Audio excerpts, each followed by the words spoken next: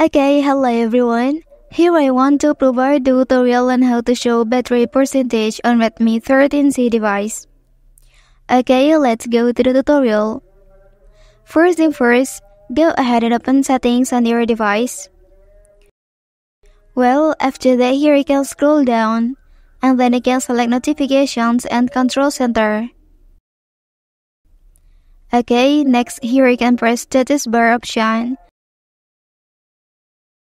And then you can select battery indicator. I can then choose this one.